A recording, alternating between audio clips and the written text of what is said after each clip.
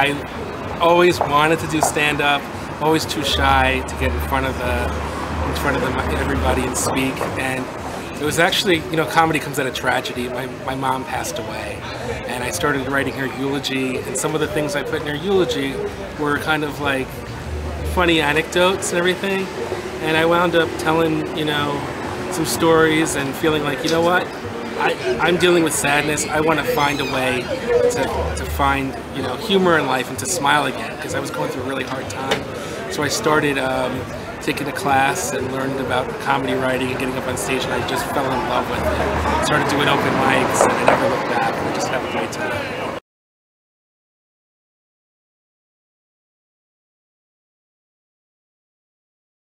First time I ever did an open mic was at the Other Bar, and I was just energized to do it. I just said, you know, you get your courage up, you're like, I'm just gonna do it. And it was like everyone says, an out-of-body experience. I was the last guy to go up. There's about 4 people in the audience, and the host was super nice. It was Brian Glowacki, great comic, and he put me up, and I got a few laughs, and that was enough. You know, I really felt like that was built a little bit of confidence in what B. Glow said afterwards. He told me he liked my stuff. And, I don't know if he was just being supportive or whatnot, but it helped me get to the next mic and the next mic. So.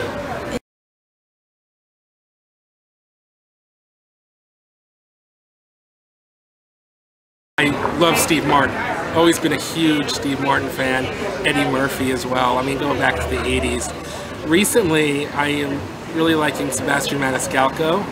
I enjoy all of his comedy specials. I tend to not watch as much comedy as I used to, but I'll laugh out loud watching him. He's very physical, he's very funny. And I really enjoy Sebastian Maniscalco. And Sarah Silverman's another one I like. And there's so many comics I enjoy. But Sanford was big for me in the 90s. And even Paul Reiser, he went to my college, you know. So.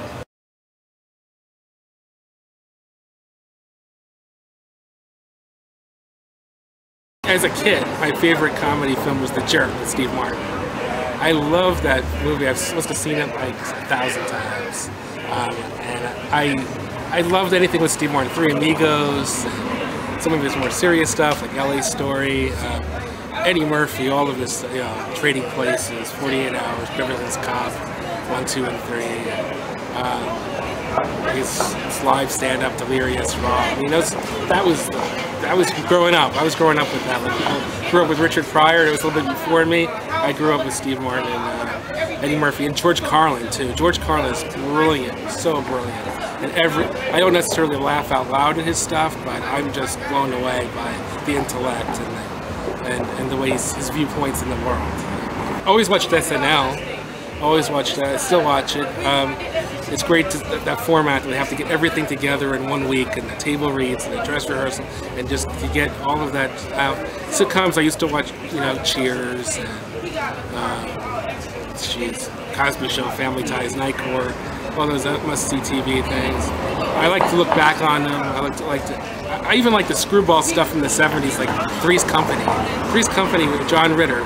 Very funny stuff. I mean, it wouldn't play now, but it was hysterical in its time.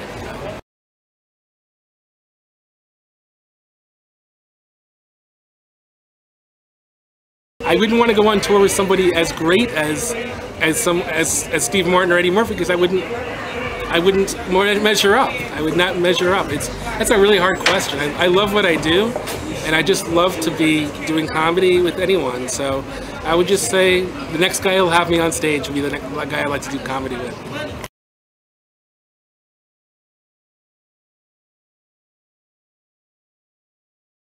Don Rickles, gotta go with one of the best. He is the best insult comic there is.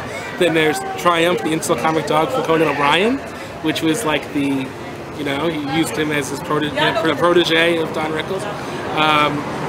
Anthony Jeselnik, oh, he's cruel. He's a cruel guy. Let's see. Oh, I don't know, I can't think of any more.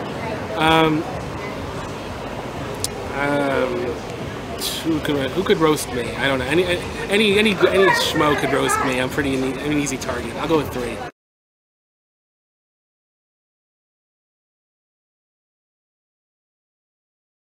I like acting. I started doing acting about 6 months ago. Really like it. I've tried improv a little. I need to do more improv. It'll help me with crowd work. Something I plan to try to do. I've never been attracted to that team effort thing, and it's not good. I don't want to work with other people like that. It's just, I just feel more introspective, like introverted, and more kind of like being on my own on stage.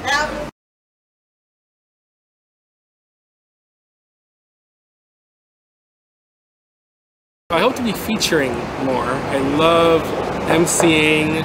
I'm trying to build my sets longer and longer, stretching out. So I think I would like to be a pretty strong feature within the next 5 years. I don't think I'll be quite ready to headline yet. I want to be ready for that. So I would hope within the next 5 years I'm a reliable, strong feature.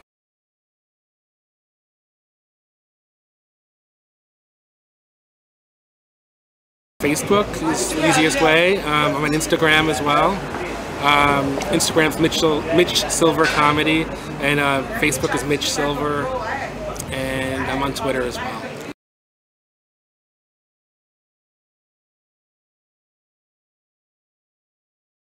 Hopefully they enjoyed the set, they laughed, and made them think a little bit, and just forgot their problems, and just laughed at some funny stuff.